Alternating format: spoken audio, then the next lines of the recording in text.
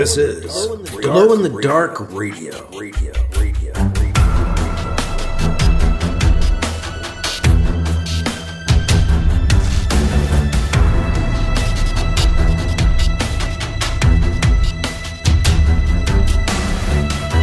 The science fiction podcast with original independent science fiction written and performed by Mike Luoma, with music by Kevin MacLeod.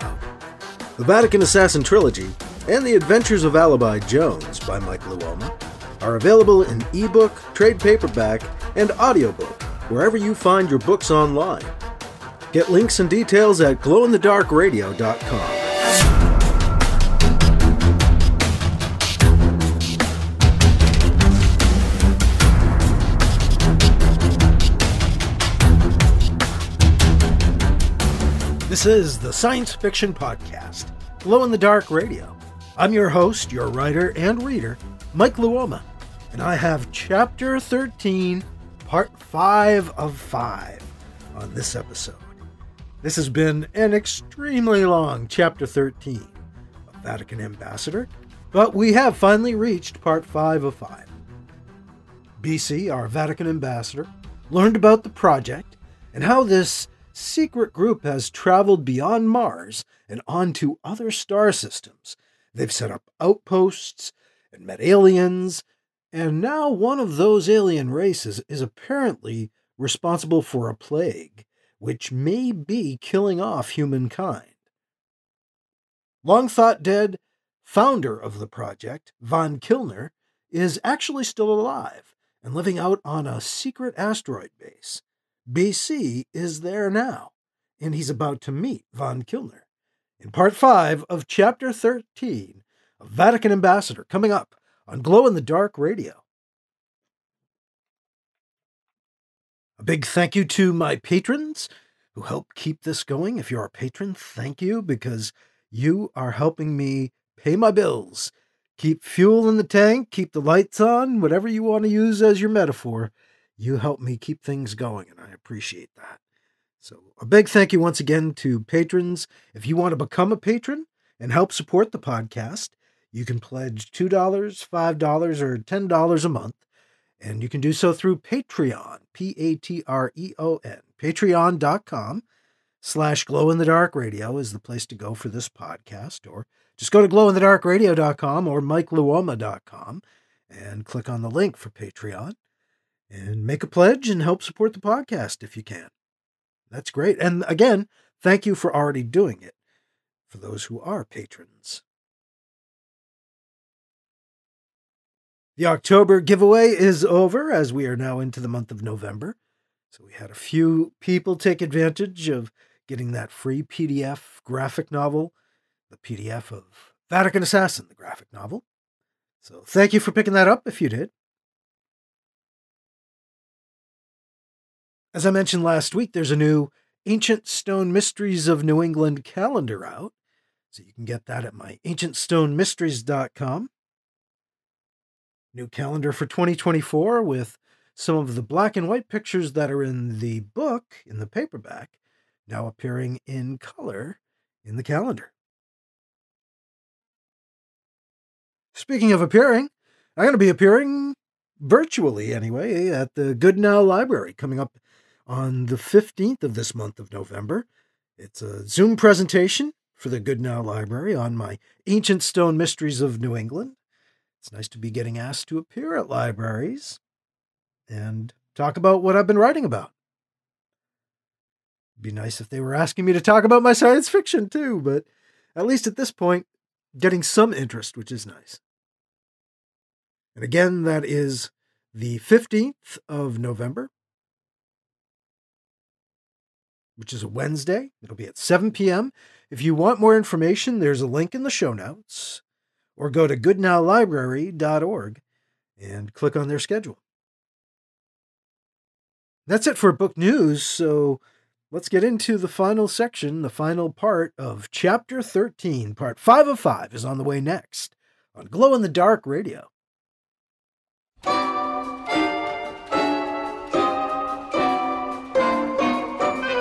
the Flash Pulp Podcast.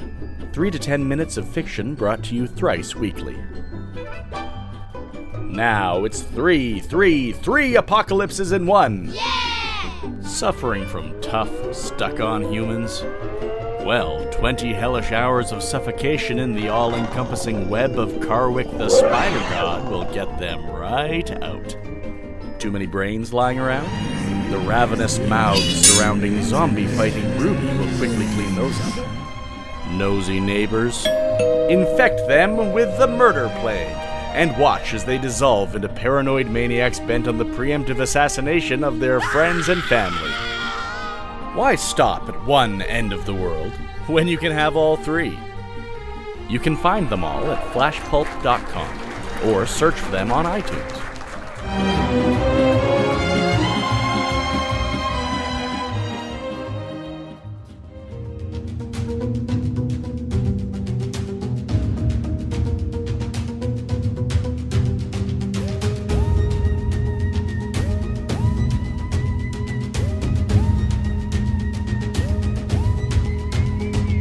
Now here's Vatican Ambassador Chapter 13, Part 5 of 5, on Glow in the Dark Radio.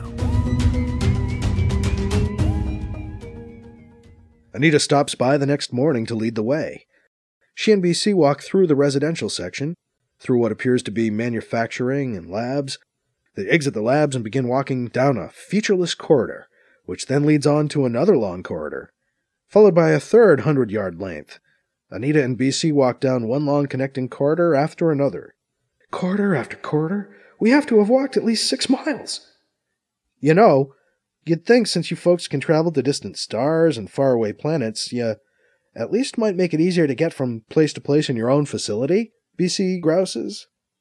Van Kilner doesn't like to be too accessible, even to those in the project, Anita explains. So we walk. The corridor ends. They turn and start down still another. Another turn, another corridor. No windows, no doors, no other branching corridors, just a long tunnel of connecting corridors winding through the asteroid. Finally, they arrive at a blank gray wall. No apparent door, no apparent controls. Here, hold on a sec, Anita says. Where am I going to go? BC asks. Shh, she shusses him. Dr. Van Kilner, it's Anita Capituna. I've brought Bernard Campion, the Vatican Ambassador, with me, as you requested, she says in a loud voice. She and BC wait in silence. BC begins to speak. She cuts him off with a quick shh and a flail of her arm, and a look that could boil blood. He stays silent. They wait in silence for what seems like a long time. It's been what, 2 minutes, really? What's this guy's deal? Eccentric old bat, no doubt. The outline of a door appears in the blank wall, and then slides silently aside. Come in, a voice says. Anita walks through the door. BC follows cautiously behind her. Whoa! BC is stunned. Stepping through the doorway into Van Kilner's quarters is like stepping into another world. Light brown wood-paneled walls and a brown cream and white marble floor replace the grays and whites of the endless corridors. Stained glass windows, backlit by hidden golden lighting, line the walls of the foyer, casting multicolored shafts of light across the floor and across BC and Anita as they walk through. BC marvels at the artwork, the mosaics of cut-colored glass in the windows. Each depicts a different subject: Earth on a field of stars, the landscape of an unknown planet, with 2 moons rising above the horizon, ships in combat in space, a vast field of asteroids, a bright red nebula, a cool blue spiral galaxy. Each window is a work of art. Most depict scenes and places BC has never seen before. Whoa! BC lets out an involuntary gasp. The gravity eases as they advance further in to Van Kilner's quarters, lessening its grip. BC suddenly feels pounds lighter, and there's an extra spring in his step. He keeps the gravity at about a quarter of Earth normal, Anita explains, noticing BC's surprise.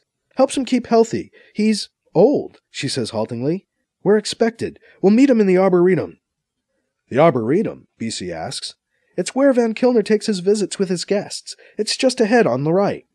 BC follows her a short way down the corridor. She places her palm flat against the wall, and a door appears. After a minute, the door opens. The smell of damp wood, wet leaves, and fresh loam washes over BC. Smells like Earth, BC says. You can see why it's the old man's favorite place, Anita agrees. The Arboretum isn't like any on Earth, though. Van Kilner's taken advantage of the light gravity. Trees and plants grow up from the ground, out from the walls, and down from the distant ceiling, somewhere far above. Trees, plants, and vines interweave overhead, creating a dense canopy that makes it impossible to judge just how high the roof of the Arboretum is. Light sources abound, placed to feed the forest with photonic goodness. Birds? BC asks, as he hears chirping off in the distance. Birds, and bugs, too. No real pesky insects, just useful ones. Just us useful bugs, BC comments. At least you're useful, BC hears come from behind him. He turns to see the legendary Dr. Van Kilner floating in a chair hovering 2 feet off the ground. He's still recognizable from all the news coverage of 30 years ago, but he shows the years in the lines in his face and the stoop of his back. He looks old, but not ancient. Smaller than I thought he'd be. He's one of the giants of history. Guess you kind of expect someone like that to be, I don't know, bigger? Go ahead, say it, Van Kilner says with a chuckle. I know what you're thinking. I hear it all the time. I thought you'd be taller, right? He chuckles again. You must be BC. Hello, Anita.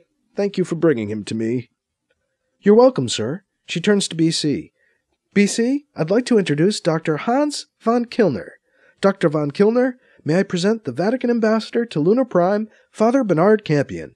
We can call him BC. Good. Von Kilner extends his hand to BC. Formalities are done. I think they're important, but I'm always glad when they're over. He and BC shake hands.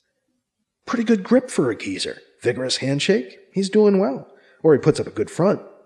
You're not as tall as I thought you'd be, Van Kilner says to BC. You're not as old as I thought you'd be, BC counters. Van Kilner laughs. You, I like, Van Kilner says. He smiles at BC. Walk with me, Van Kilner says. He turns his chair and begins to float away from them down a cleared path among the trees. He stops the chair, turns back to BC and Anita.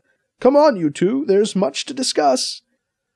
BC and Anita catch up to Van Kilner. He leads them down the path. I gather Anita and her crew have filled you in on the project, the aliens, and what's been going on, Van Kilner says as they walk.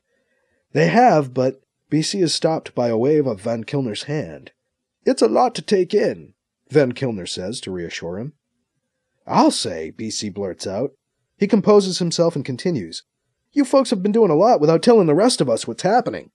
Well, Van Kilner says. He stops his chair and turns to BC. Can you blame us? Can you imagine us humans, the way we are right now, mounting any kind of defense against powerful alien races? If the humans these aliens meet are from the project, we create a good impression. They're meeting the best and the brightest.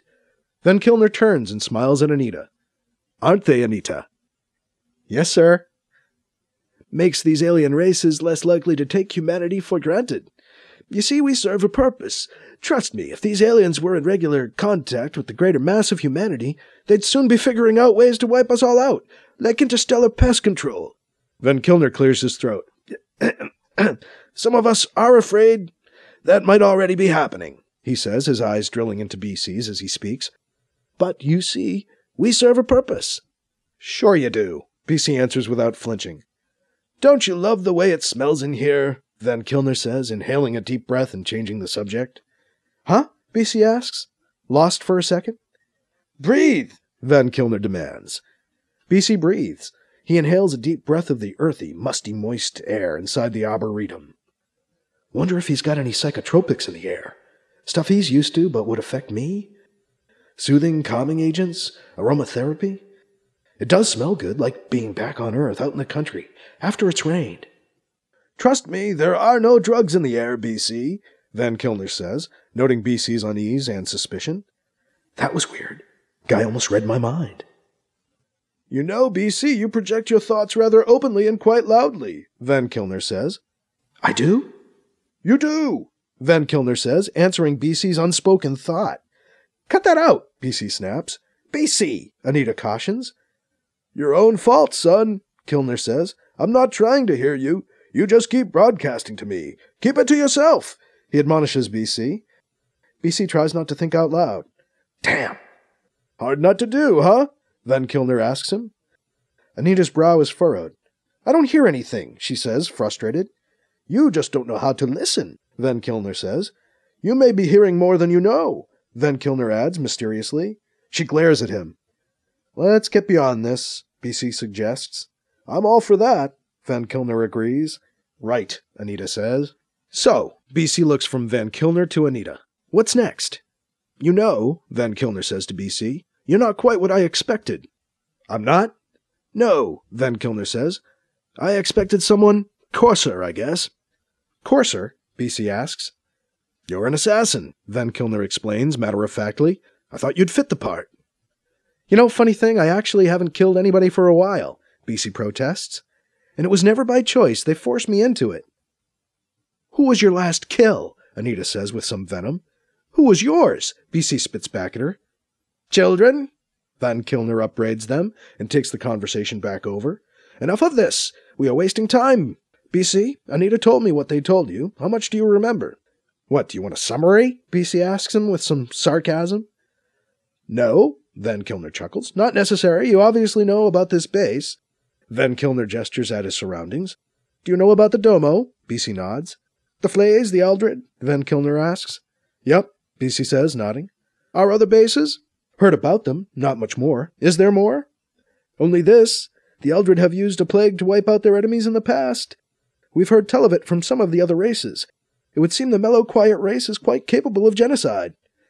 Why wasn't I told this? Anita asks. Great, BC says sarcastically. Good to know.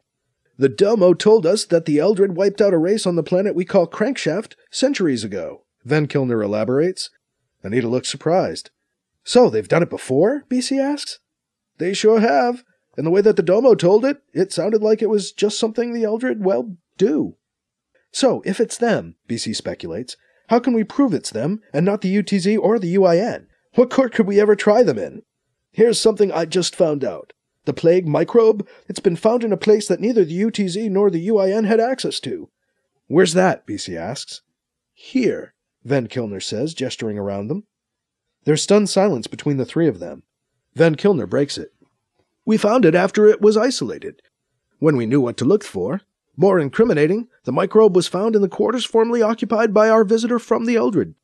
Actually, there was so little of it, we can't be sure it was actually left with the intent of infecting the whole base. Doesn't really matter now, does it? Van Kilner asks, hypothetically. If we hadn't quarantined the area as soon as we had suspicions, more would have died. People died? Anita asks, suddenly worried. Who? Yes, dear, I'm afraid so, Van Kilner says to her. A couple of the techs. We haven't found a cure for it yet. Oh, she says, just to say something. I know, Van Kilner says with some sympathy. I don't know if you knew them. I'm afraid their names weren't familiar to me, although I hate to lose anyone. Silence hangs in the air between the three of them. This time BC breaks the silence. Why? Why would they try to kill us all? BC looks from Anita to Van Kilner. Van Kilner clears his throat to speak.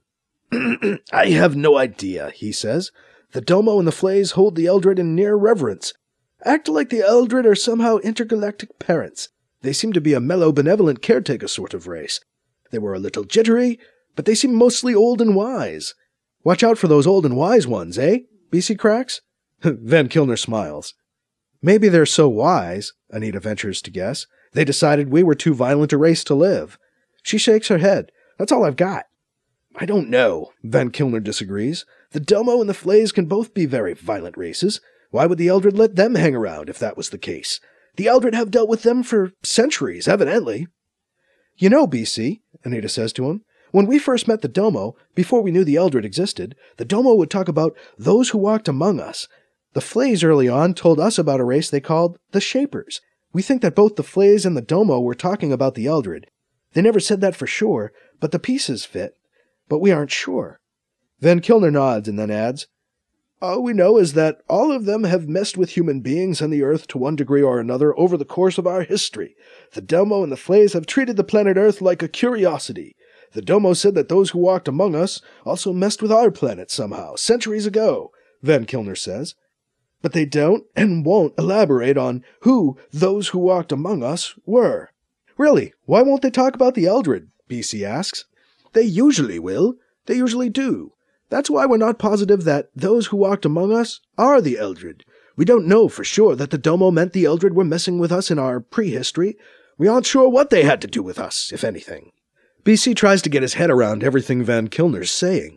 Okay, Anita, Del, and Krish said that the Domo were like vampires, that they might have inspired some of our legends. They built the original base here, he said, gesturing at the space around them. And the others, the Flays? Anita and Van Kilner nod, BC continues. The Flays left the ruins we found on the Moon and Mars and might have been responsible for UFO sightings. But what did the Eldred do?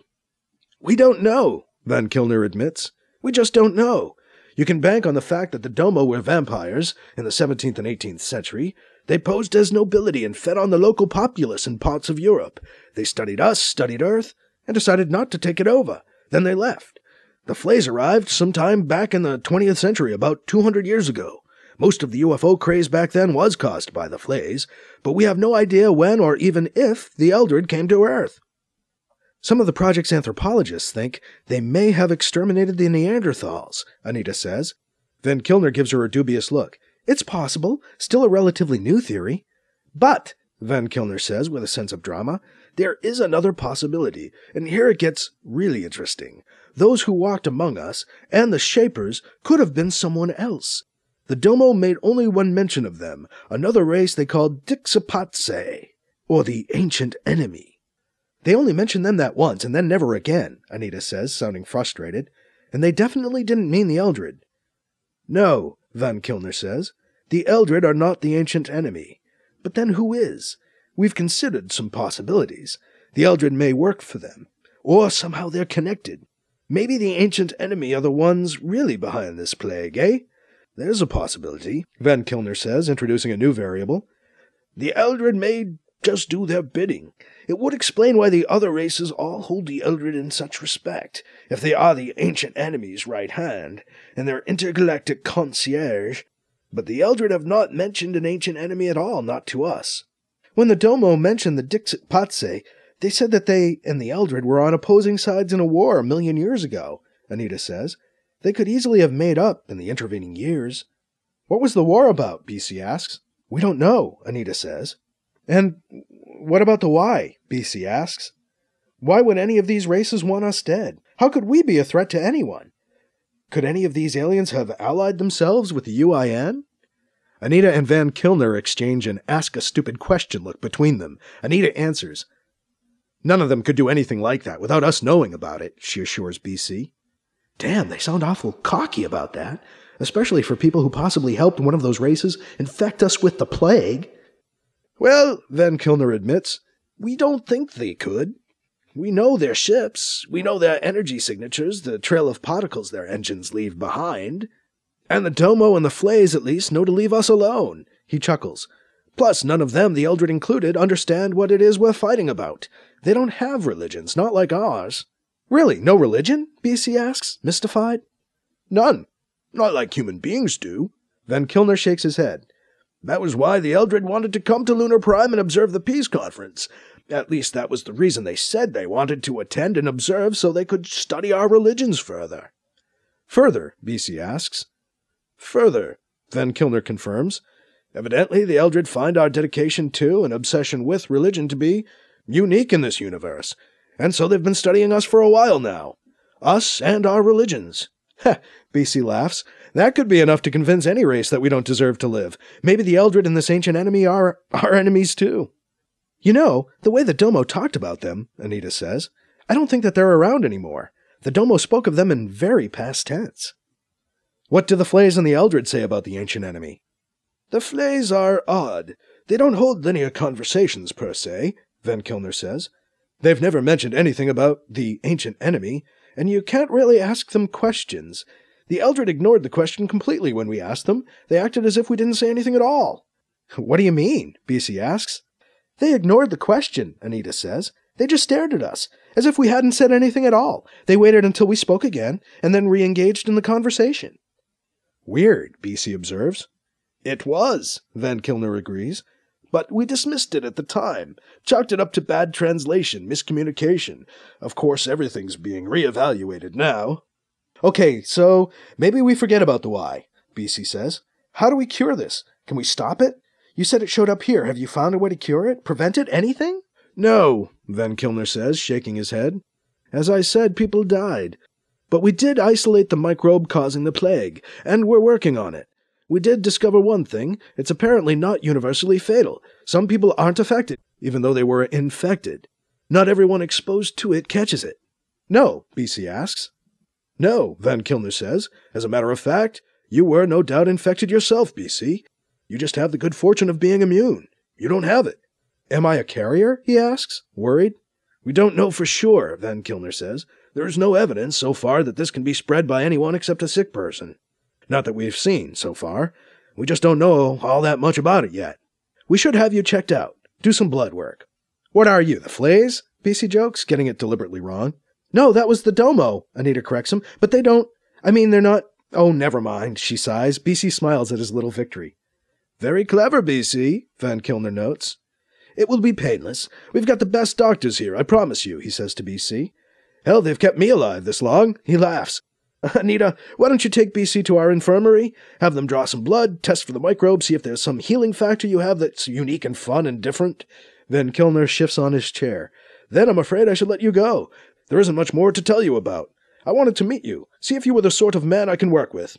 You are, but I'm afraid they'll be needing you back on Earth, back on the moon at the very least.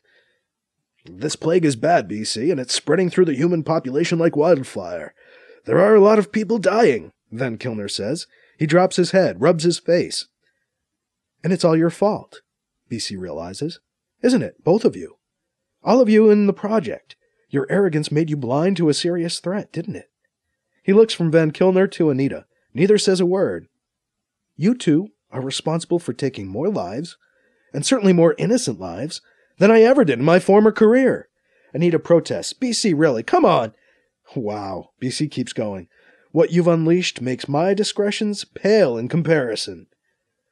This was not intentional, Van Kilner says softly. We are responsible, Anita says. I'm responsible. I'll admit it, even if you can't, Doctor. We're killing people. She nods at BC, sure as he did. We are not murderers, Van Kilner says defensively. Does that matter to the victims? To any of our victims? Anita asks them. The three of them are quiet. There's nothing else to say. A minute passes in silence. We should get going, BC finally says. Get me to the infirmary and then back on my way to the moon, right? Okay? Sure, Anita says, still quiet. Well, Van Kilner says, I guess this is it for now. Think about our next step. We'll keep in touch. It was good to meet you, BC, even if you did have the unbridled temerity to call me a murderer. He extends his hand. BC shakes it. Thanks, Dr. Van Kilner. I'll do what I can to help you, to help us all stop this thing. So will we. We'll be doing all we can here. Thank you, Doctor, Anita says. She motions to BC to precede her out. They turn, leaving Van Kilner among the trees as they make their way back to the Arboretum's door. The door shuts silently behind them, disappearing into the wall. It's bad, isn't it? BC asks Anita as they walk down the corridor. What? Anita says absent-mindedly. The plague? BC reminds her. I don't know, she tells him. It sounds like it's bad. Yeah, it does, Anita says. She sounds defeated. Hey, BC says, stopping. Anita stops. What? She says, a little exasperated. BC looks her in the eye. Look, if anyone can find a cure to this, it's you people, the project. You may have unleashed this plague, but you're the only ones who have even a chance of defeating it. The UTZ scientists are working on it too, but I'll put my money on the project. You? You're trying to cheer me up? Give me a break. She sighs, turns, and sets off back down the corridor. BC follows her back through the long, empty corridors in silence. What I get for trying to be nice. Have it your way, bitch. Jeez. After a quick trip to the infirmary, BC and Anita take off on a flasher for Lunar Prime. BC is back on the moon by dinner time. Anita and BC disembark from the flasher in EVA suits and re-enter Lunar Prime the way they left it, through the outbuilding at the edge of the facility. I'll be in touch in the next couple of days, she tells BC as he begins to leave the outbuilding and head for home. How can I get in touch with you? He asks her. We'll set that up when I call. Figure out what to do next. It's a lot to digest. I know. Thanks for not killing me. Back in his quarters in the Vatican mission, BC turns on the news. It's not good. This new sickness, this new plague is decimating the population on Earth, in orbit, and on the moon, the newscaster says. UTZ officials assure us their finest scientific minds are applying themselves to a search for the cure. Most people wonder if this is the UIN's doing. There is also talk among the scientists that this plague is not of human origin, but may spring from some interstellar source or origin. Theories abound. Some suggest the UIN uncovered the plague among artifacts on Mars and brought it to the peace conference on the moon. But did they do it deliberately, or was it a horrible accident? We'll be speaking with experts on both sides in our next segment. Another theory? Cosmic infection. Maybe a stray meteor, some hunk of killer ice, carried a deadly cargo to the moon that somehow was introduced into the environment. Or could it be aliens? All we know for sure is that the plague began its wave of destruction on the moon, let loose as representatives gathered to talk peace. In a related story, the sponsor of the conference, Vatican Ambassador Bernard Campion, has reportedly disappeared. There's been no sign of the ambassador, according to our sources, for at least the last 2 days, although unnamed UTZ officials are saying, off the record, that Campion is working in secret with them to try to trace the source of the plague and find a cure. Nice. At least someone is making excuses for me. Weird to have someone handling PR for me. I didn't think I would be the news. I'm here. Just took a little trip is all. Should I issue a public statement? What would I say? BC checks his messages. Several of the waiting ones are from the Vatican. Well, all it takes is a genocidal plague to get them to call. Nice.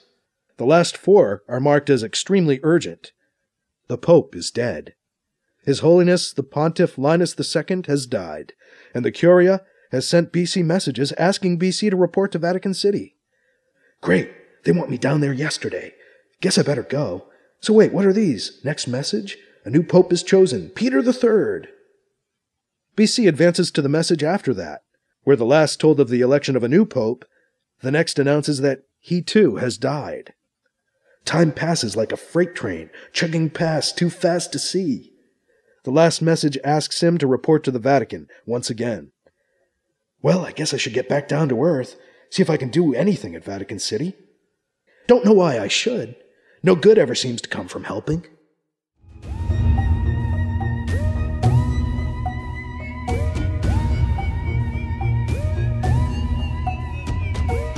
That was Chapter 13.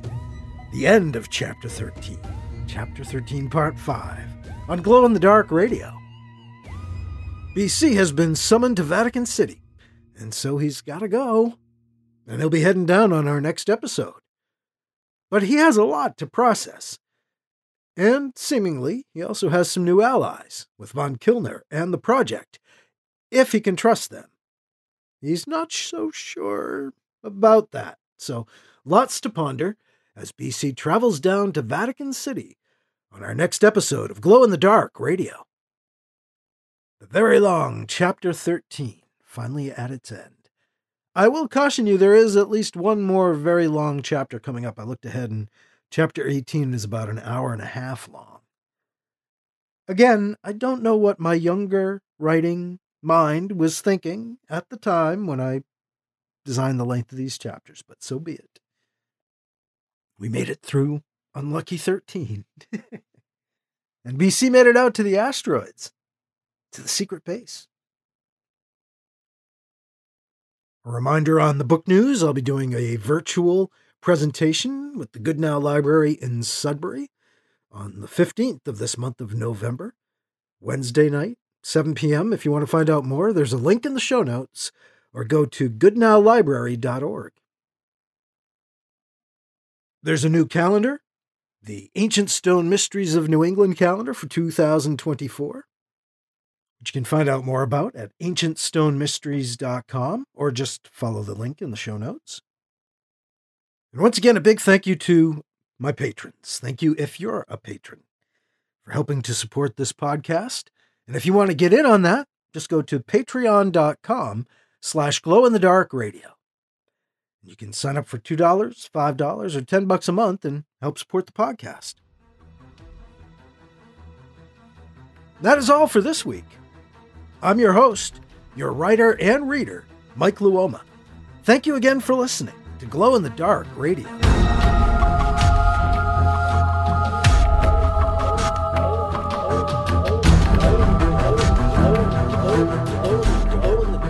Glow in the Dark Radio.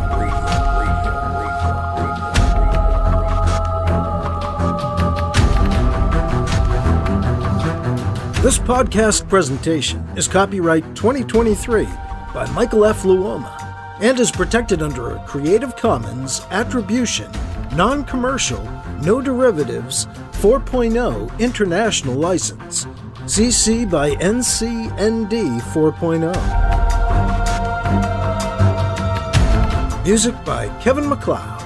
You can find his work at Incompetech.com.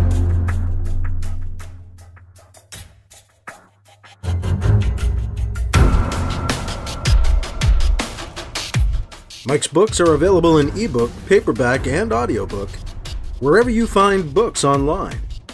Get links and more details at glowinthedarkradio.com and mikeluoma.com. This has been a presentation of Glow in the Dark Radio.